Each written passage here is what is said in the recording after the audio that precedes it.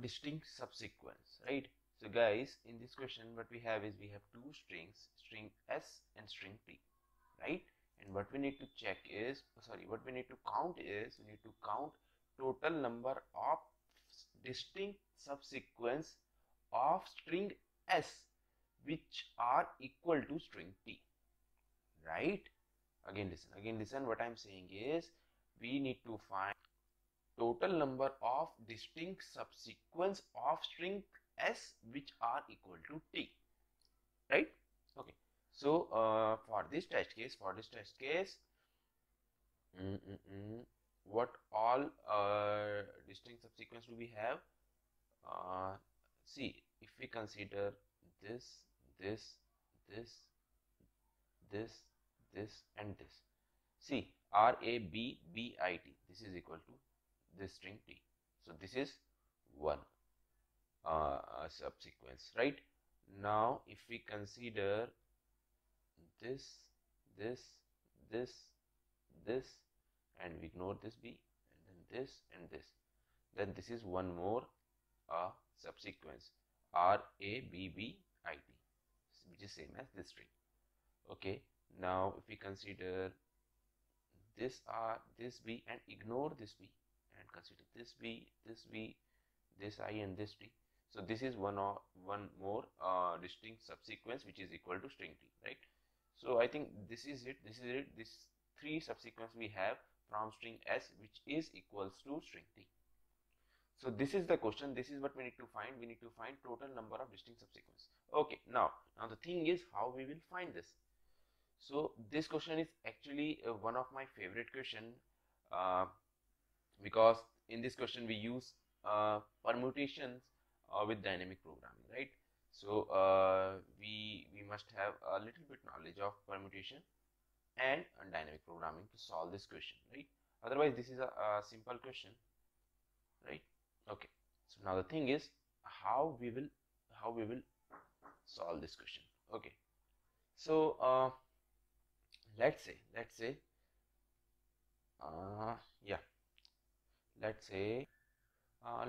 let's just consider two cases, right? Let's just consider two cases. So this is our case one, right? So in case one, let's say we have a string S like this, and the character present at last is A. So let's say this is our string S, and our string T is star, star, star, and B. So the star you can treat as any character. We don't need to focus on this character, but we just need to focus on the last character, right? So now guys, focus here. See, if last characters of both the string is different, right? If last character of both the things is different, then what will happen is the number of total distinct subsequence of this string will be same as this whole string, right? Don't confuse, just listen, because if you understand these cases, then the solution or the algorithm for solving this problem is nothing for you, right? So if you understand these cases, then this solution is nothing for you, right? But just stay focused.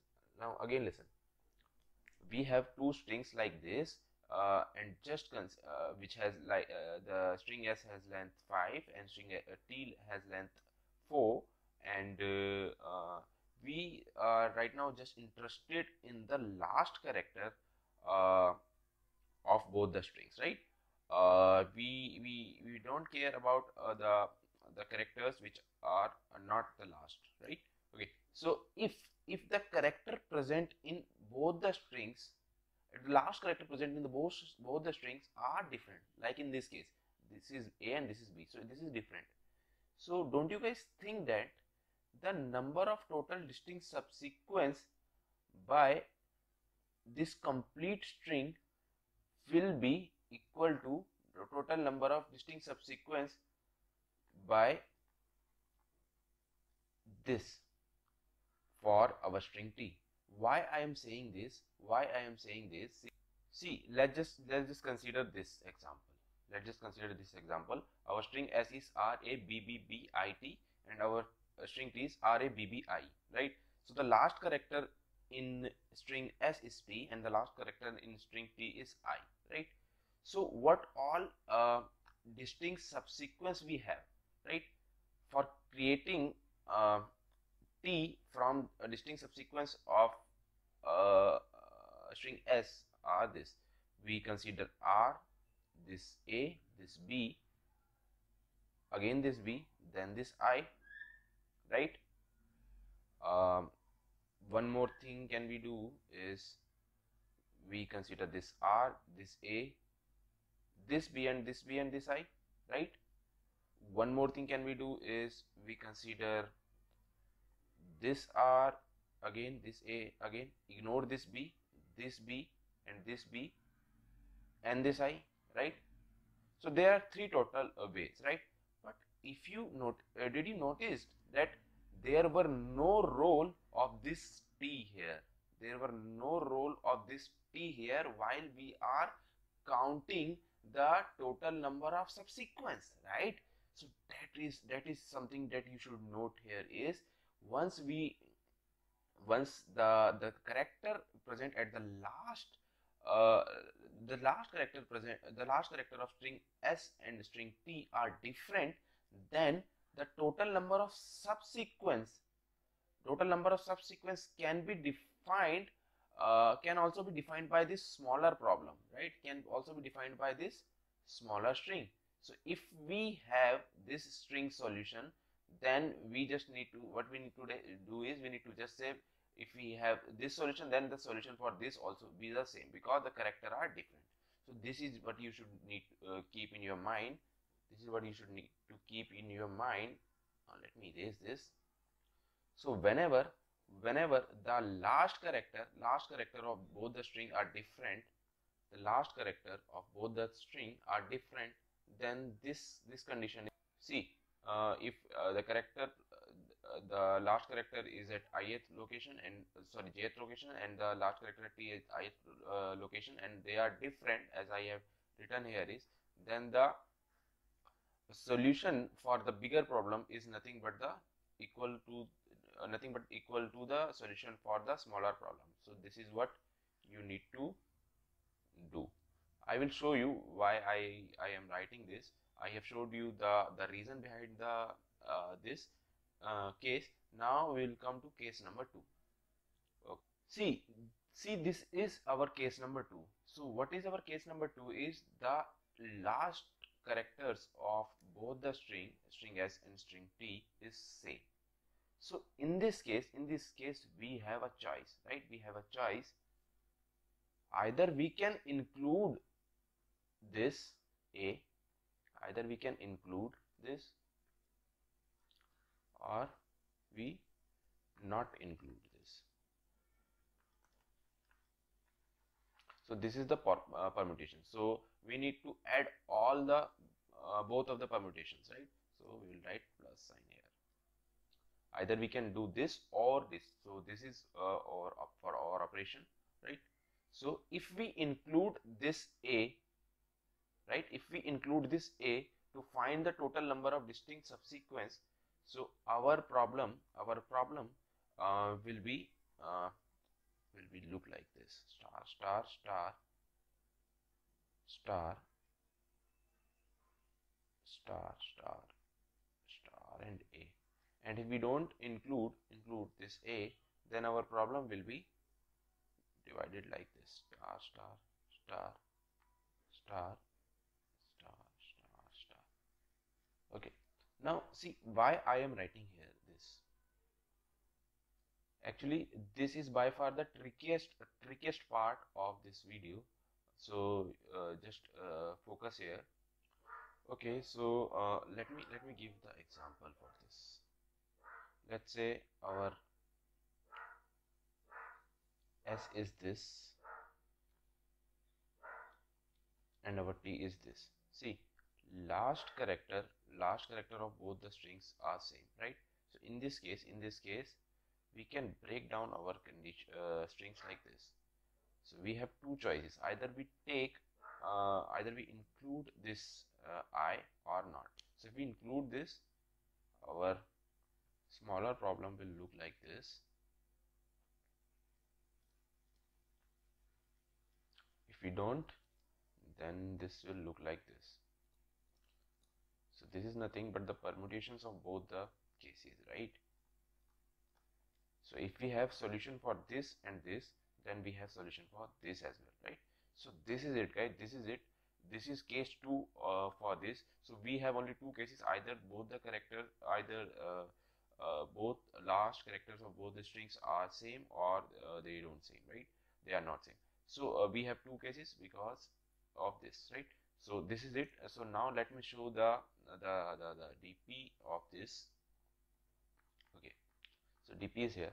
So see, if the characters are not same, then we will write I plus 1 and j plus 1 is equals to I plus 1 j, and if they are same, then this is sum of both the two cases, right? As I have showed you, sum of both the cases, right? So this is what written here is, right?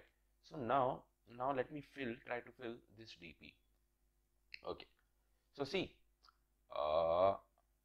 the character present at, okay, so what one cell means here is, see, we will write 1 here. Now let me tell you why I am writing 1 here.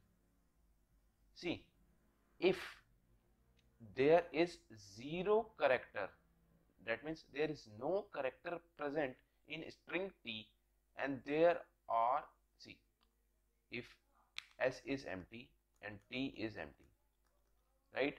So if S is empty and T is empty, so how many different subsequence do we have to make this tree? We don't have any such subsequence. We just consider this because both the strings are equal. So that's why I am writing 1 here.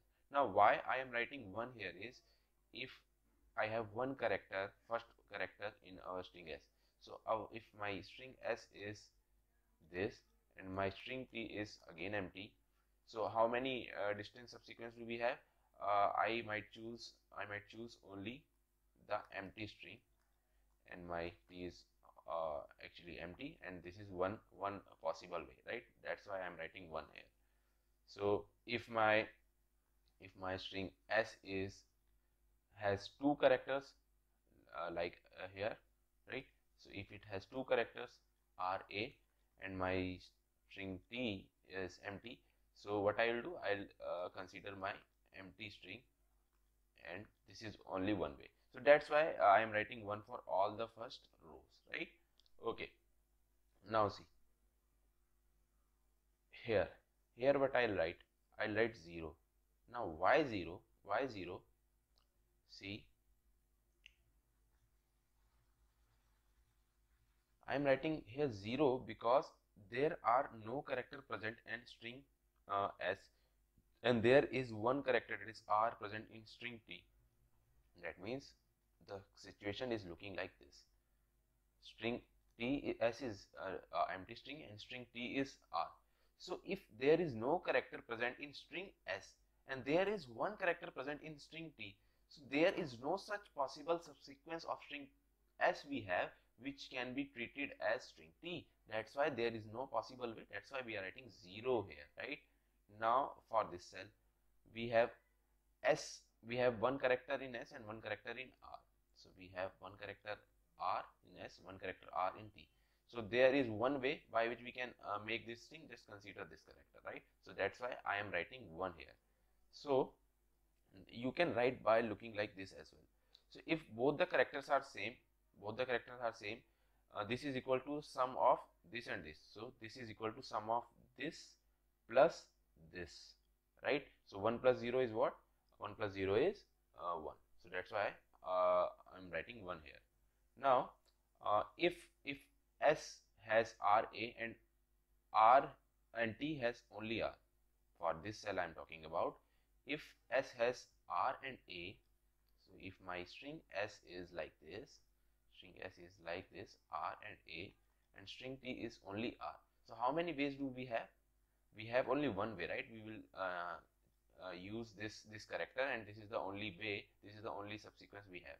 So by looking like this, looking at this we can write, but from this logic we can also write if the last characters are not same. See, if last character of this and last character of this are not same, then what we have in this I plus j location, we have I plus 1 j, right?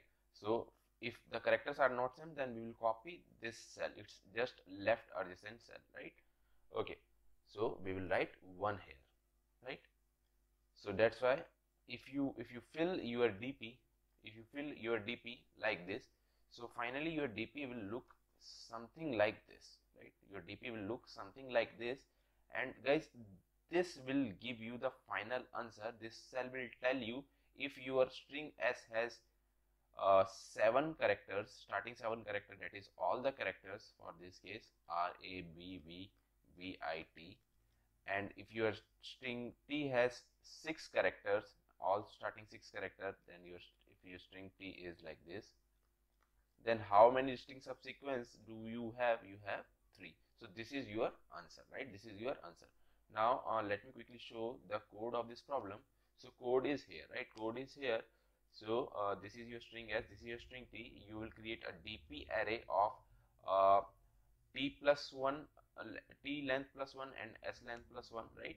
And you will fill first row of this dp array with ones, right? Now you will do just nothing. You will check these conditions. If character present at I and j, that means I at j of string s and string t are same, then your dp will update like this.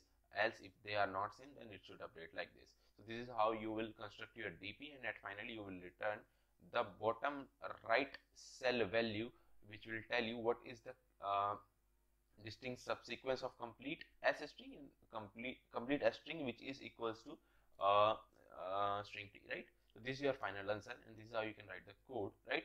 So hope you guys understood this problem. Thank you so much for